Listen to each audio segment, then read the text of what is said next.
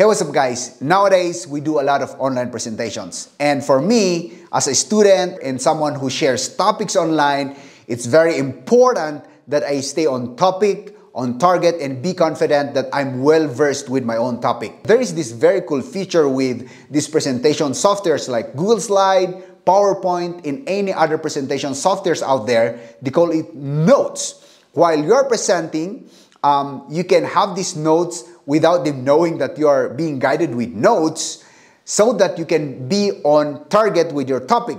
And I wasn't supposed to make a video out of this, but I just found out that some of my workmates doesn't know about the feature. So doing this one online to your audience feels like you are comfortable doing the presentation and confident doing the presentation. So though this feature is available with other presentation software, you just need to figure out how you're going to use it. So jump in and I'm going to show it to you in Google Slide.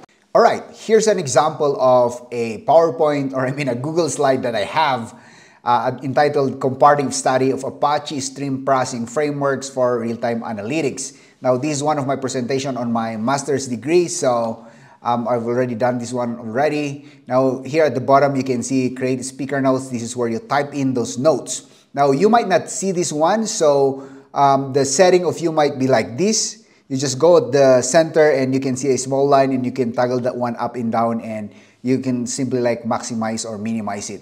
So you can type the notes that you have here. This slide of mine doesn't have notes because this is basically title. Let's go and check some of my slides, which is the introduction, and you see that there are a lot of details here that I cannot place on my slides because it's not very good if you put a lot of text in your slides. So it's much better of you to discuss these things, and this will be your guide in presenting the content of your presentation so that your viewers or your audience don't get bored, right? Here, this is more an illustration. So you can see, so that you can have a more structured way of explaining something rather than jumping from one place to another. You can create a structured way of notes there where you can read and expound and keeps you on track on what you're trying to explain. Okay, so I hope you got all the idea and concept about the notes. So for me to show this one to you, I'm just going to create a Google Meet and I'll invite another account of mine.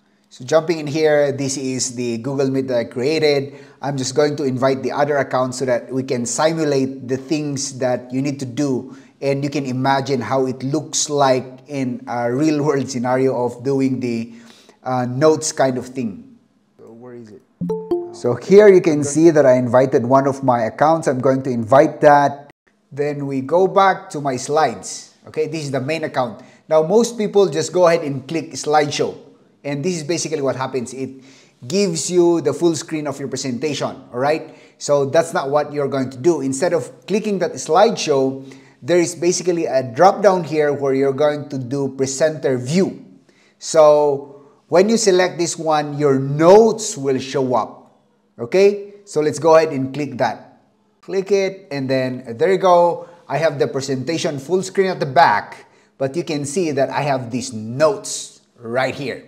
And if you're presenting, you wouldn't care of the background, the big screen, full screen. You care about this small window here, but you can maximize this one, okay? So that we can present this one, I need to go back here and go ahead and present the screen. So this is where you share your screen and then share. You can see that that's what your audience are looking at if you are presenting it, okay? Now I want to show you the account that I joined, which is my iPad, so that you can have an overview before I pull up my notes here, alright? So before I pull that one up, I just want to jump into that iPad that joined it's like the audience that joined the meeting, alright? So this is the iPad that joined. You can see me there, and here basically all the audience can see my screen.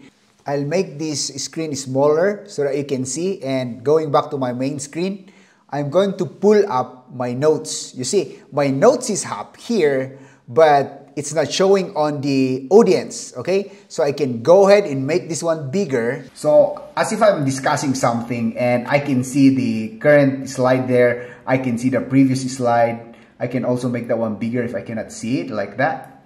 So I can see what's coming next. So this is the present and this is the notes, right?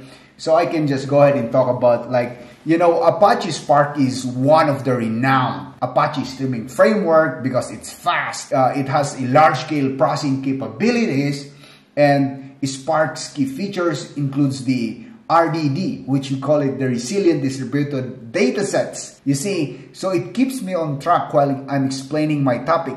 And then if I'm going to go for next, I'll just click next and then here again. So as you can see, I'm guided with my notes. So that's how you use the speaker notes, and it really feels like you're not moving away from the topic. You are well organized. You are straight to the point. All these kinds of things, right? Anyways, guys, that's how I use the Google Slide with speaker notes. So if you have any questions, just comment down below. And if you are not yet subscribed in my YouTube channel, subscribe, like the video because it helps in the algorithm. And hope to see you in my next tutorial, right? See ya.